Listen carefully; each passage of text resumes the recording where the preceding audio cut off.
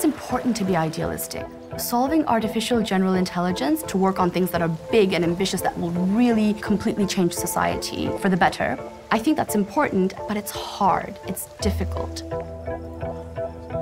On the other hand, what you have to do is find a way to start grounding some of those lofty ambitions into the realities of everyone's lives.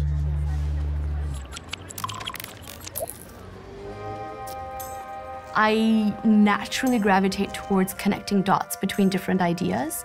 The way that manifested in my childhood was by seeing discarded materials and trying to figure out how to make playful things out of them. So for people to know that I do that at my work daily, I don't think would come as a surprise. So much of my job is understanding what's going on in this field. We have a ton of things that are user needs and product needs, and we have a ton of research that we could be using to meet those. What should we work on, right? And why? There's so many different sort of groups that are feeding into this gigantic sort of toolbox of research that's going on.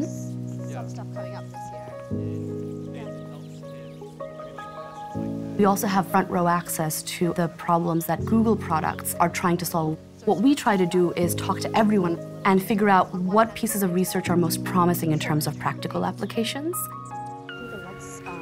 Getting a good understanding of the person sitting in front of me is really key to facilitating the effective flow of information.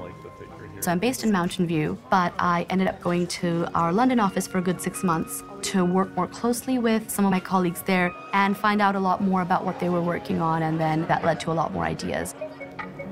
I have lived in Bangladesh, Australia, the US, and in the UK.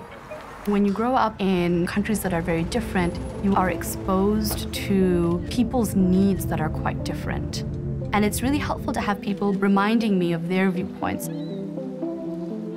What you're realizing is that, wow, I have the opportunity to actually impact a giant portion of the world's population. Your emails, documents that get shared with you, the presentations that you have to sit through. We spend so much time just trying to extract the parts that are relevant to us, important to us at that moment. What if we could make some of that easier using machine learning? That's a big deal. A lot of the research we're working with is very bleeding edge. Using research like that to solve a problem, potentially for billions of users, it's very exciting. I think it's not only exciting for people who've been in this field for some time, but you go out on the street and people have heard about artificial intelligence, they're excited for what it might mean for them.